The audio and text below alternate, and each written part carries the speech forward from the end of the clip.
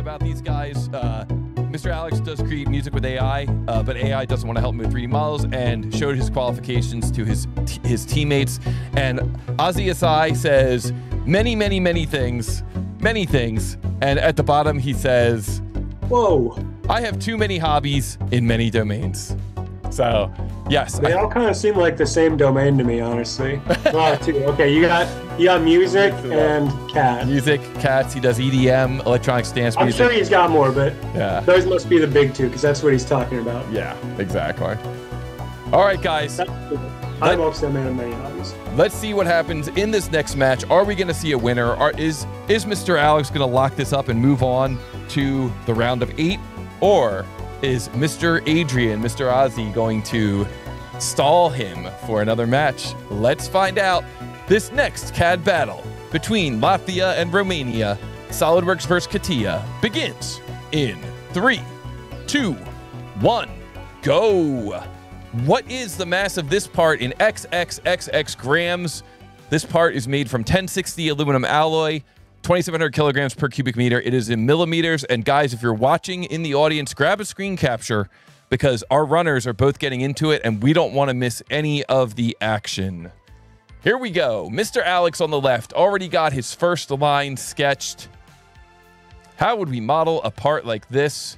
There are a few ways, but I think there's probably a more or less obvious way. We might call it a revolve.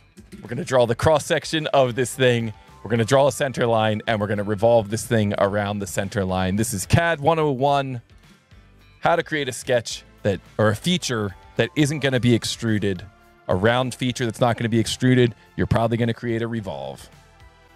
What's not obvious is that little bit sticking off to the right. There's at least 2 mainstream ways to do that. Yes. And both of them have their problems. You know, one might take longer to draw, but give you cleaner geometry. One might be a little dirtier, but is quicker. Yes.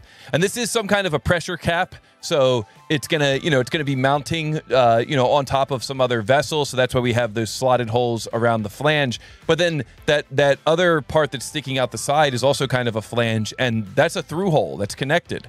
So it's some kind of like a pressure cap that's going to connect to another device. And so this is a connected thing. And a lot of times when you have a extrusion like that with a flange, it could be difficult to kind of figure out, like, how do you make the hole? You like make the outer part, but then what do you do with that inside part? Sometimes it's easier, sometimes it's harder. It kind of depends how you do that shape on the side. Yeah.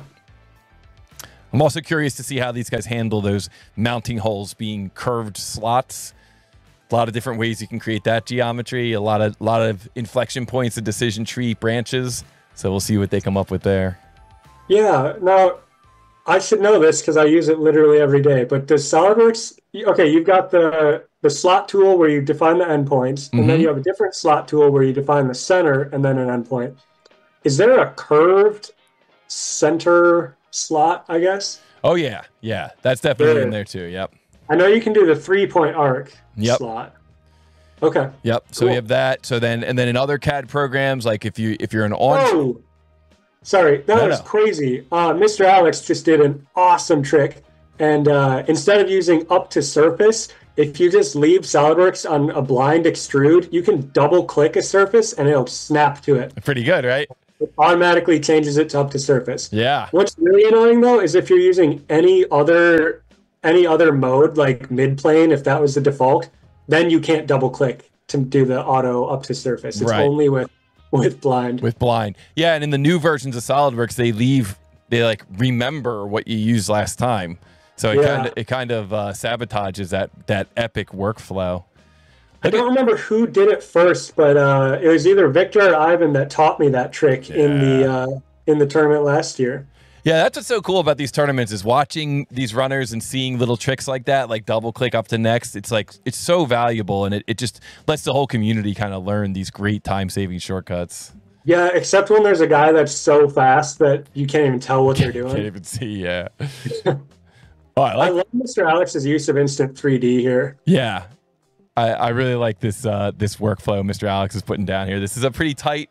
This is going to be tough. I'm not going to say that Adrian is out, but I'm going to say it's going to be tough if MrAlex doesn't get hung up here at all.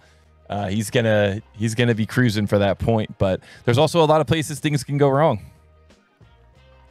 Let's see how experienced, how skilled he is with the slot tools.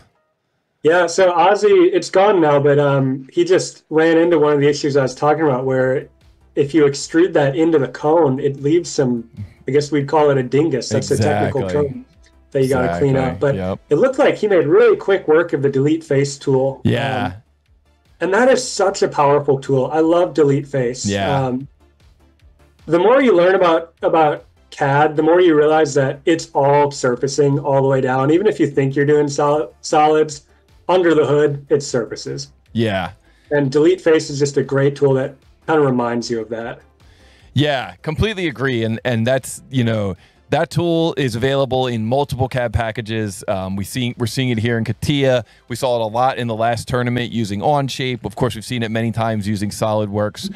And it is such a valuable tool. If you're watching right now and you don't currently, you know, just immediately know how to use delete face and how to patch up the model once you use it, you know, spend some time, learn how to use it. Regardless of what CAD system you're using, you're going to end up saving so much time, and you're just going to be so thankful that you spent the time to learn it. Yes, it's awesome. All right, so we see MrAlex on the left. Looks like he has completed that, and now he's going to create a circular pattern, very fast circular pattern there. We see Adrian on the right going through and creating those holes on that flange part that was sticking out on the side.